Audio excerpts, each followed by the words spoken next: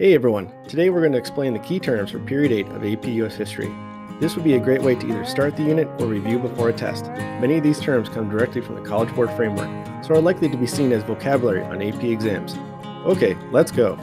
First, we're going to start off with the United Nations. The idea for the international body was agreed upon at the Yalta Conference during World War II.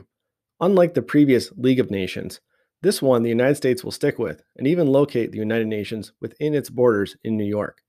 The General Assembly consists of all member nations, and the most important subgroup of the United Nations is the Security Council. In the Security Council are 5 permanent members, which were on the victorious side of World War II. They are the United States, Soviet Union, now today Russia, China, which flipped between the nationalists and the communists, France, and Great Britain. There are 7 other positions on the Security Council as well, which rotate between countries. Containment is the overarching U.S. Cold War policy during the entirety of the Cold War. There are different doctrines and strategies within containment itself. The first implemented Truman Doctrine was to support free peoples from succumbing to communism. This led directly to aid in Turkey and Greece.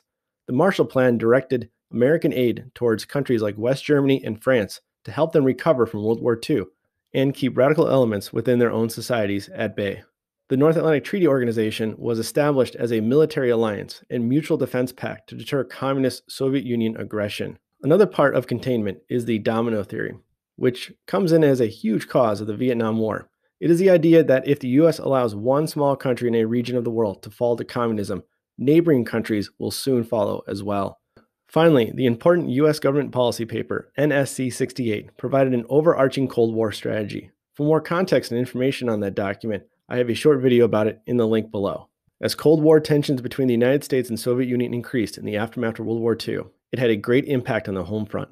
There was hysteria that communists had infiltrated American society and government. There was some truth to it, as there were Soviet spies, and they had caused real issues as nuclear secrets from the Manhattan Project were stolen and given to the Soviets, allowing them to develop a nuclear weapon far ahead of US expectations. The House Un-American Activities Committee was active, going all the way back to before World War II. However, it increased its activity during the Second Red Scare. Many Americans who were suspected of being communists were blacklisted and then had trouble finding work. It affected many industries, but Hollywood in particular was in the spotlight. The leading anti-communist crusader was Wisconsin Senator Joseph McCarthy, who, side note, is from my hometown. His grave is only a few miles from my house. Well, he had a run of destroying people's careers and lives through public congressional hearings and interviews. He had even started to target military leaders. However, the media and government officials pushed back, which led to McCarthy being censured in the Senate, and he lost all of his influence. Even with McCarthy censured and the hysteria abating, there was always a heightened anti-communist sentiment throughout the Cold War. Of course, you have to keep in mind, nuclear annihilation was hanging over everyone's head. Dwight Eisenhower was a popular World War II general who brought to the office of the presidency significant experience and ideas. A part of his foreign policy doctrine was to secure U.S. influence in the Middle East, which had grown to be a strategically important region because of oil. Eisenhower was also very cognizant of the concerns around nuclear weapons and sought to de-escalate tensions with the Soviets, especially with the opening provided after the death of Stalin.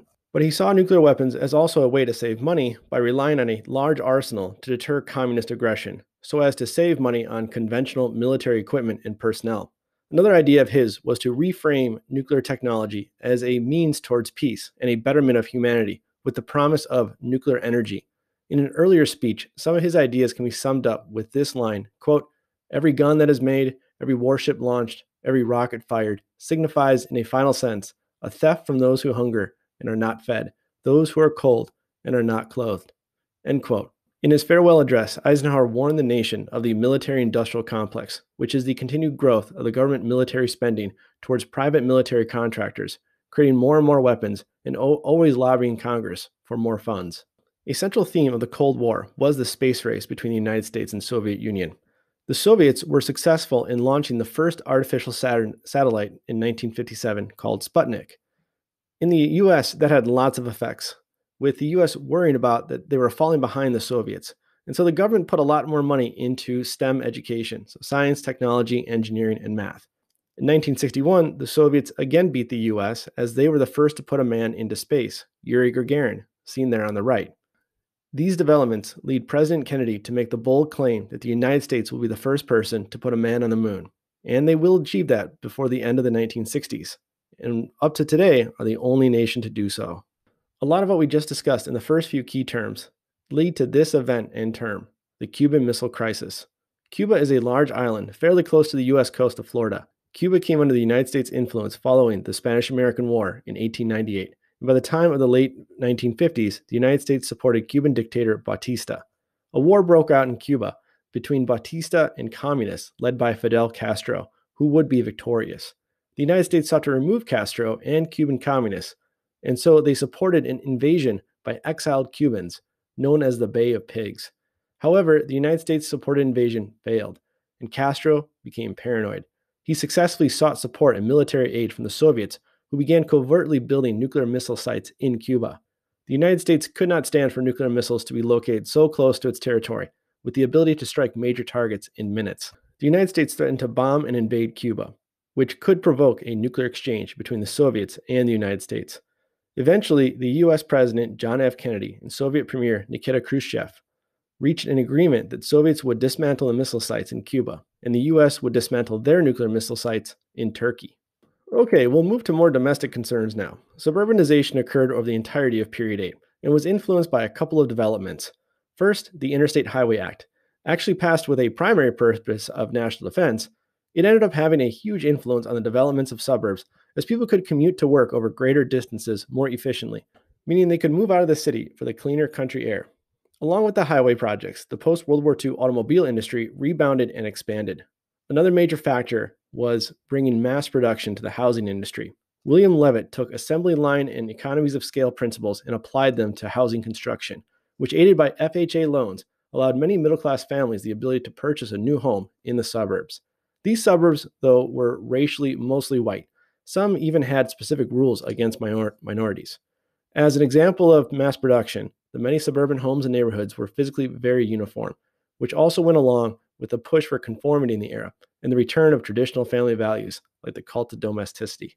In post-World War II, 1940s to 1960s, there was a group that rebelled against conformity, and that was the Beats, or Beatniks.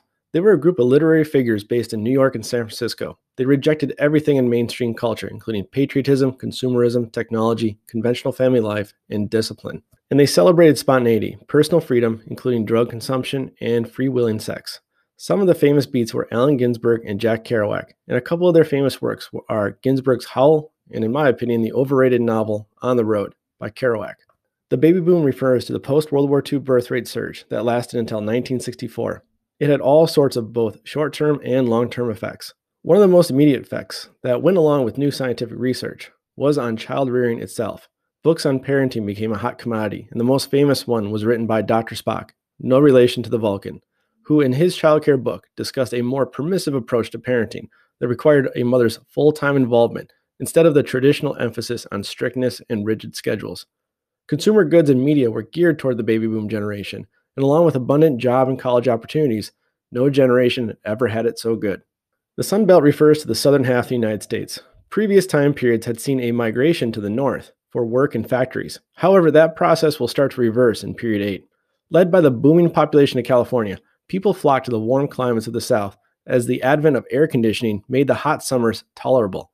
Aerospace industries also were centered in both Florida and Texas, bringing high-paying and high-tech jobs to the area.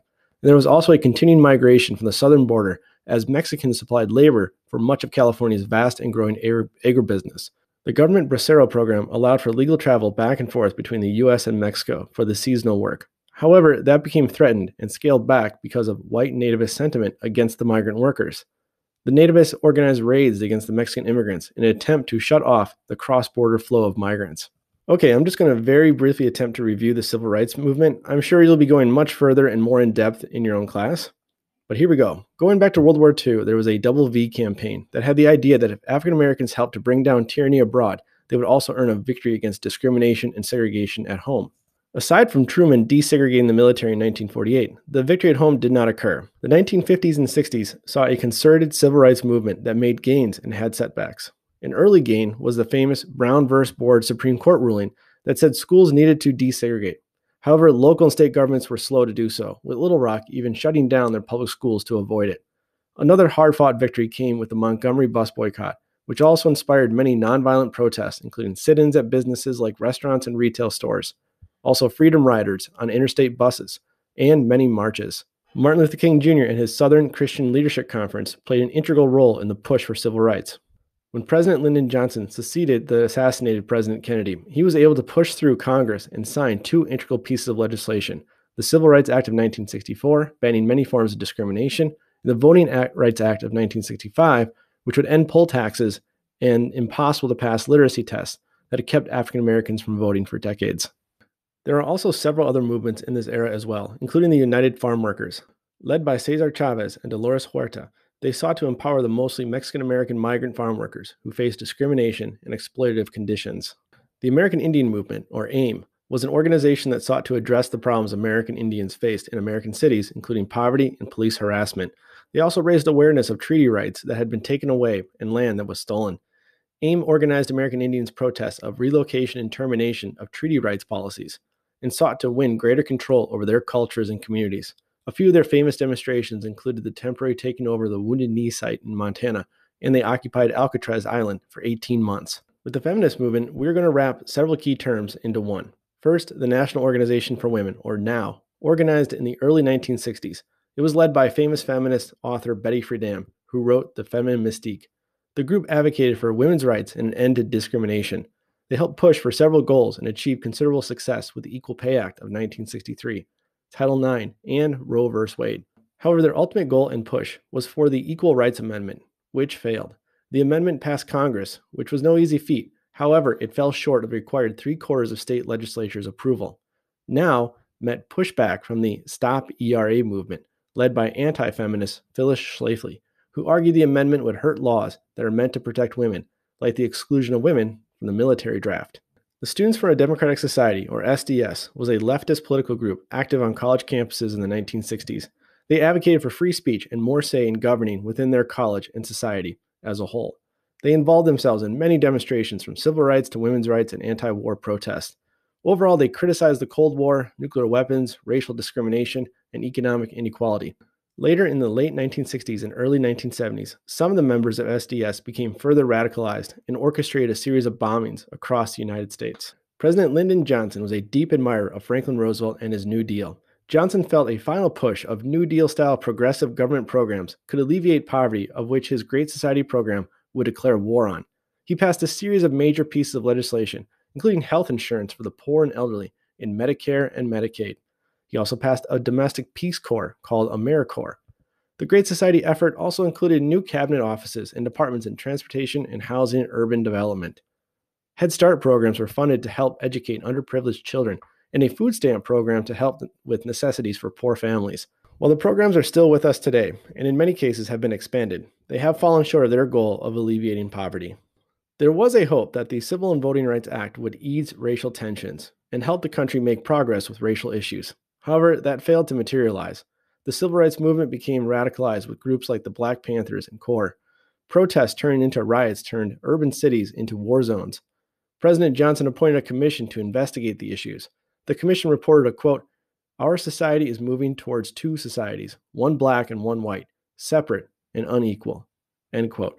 The report did not excuse the rioters, but it put their hopelessness into context and called for a massive expansion of aid to black families. Turning back now to foreign policy issues, the Vietnam War still looms large in the American psyche. One of its roots can be traced back to the Gulf of Tonkin Resolution. Before 1964, the U.S. had a small but growing presence in Vietnam. The country had been split in two, with the U.S. support South Vietnamese against the communist North Vietnamese. Also in the South were many Viet Cong, communist guerrilla groups, causing havoc in that half of the nation. In the Gulf of Tonkin, off the shores of North Vietnam, the U.S. alleged that the North Vietnamese gunboats fired upon U.S. ships. Congress responded with a resolution that gave the president nearly unlimited authority to conduct a war in Vietnam without officially declaring a war. After 7 years of conflict, the Senate would eventually terminate the resolution, and 2 years after that, curtail the president's powers with War Powers Act of 1973, which we'll get back to later. The Vietnam War was controversial and opinion was divided.